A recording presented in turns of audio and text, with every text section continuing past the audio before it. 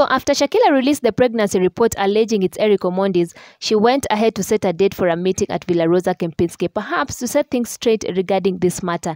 And Eric Omondi agreed to the invite, so he took to his Instagram, and this is what he wrote: "A true man listens, a true man takes responsibility. At Shakilla, #babymama, #wife material." So after the meetup, they took this particular photo where you can see them in each other's arms, and Shakilla wrote, "Baby daddy penda wewe sana." Well, Hamisa Mobetto, fashionista from Tanzania, was so much in approval of all this matter, and this is what she commented: "I love what I see. Seems she's so much in support of Shakilla being with Eric Omondi." Well, here is a video of Eric and Shakilla meeting up. Hi.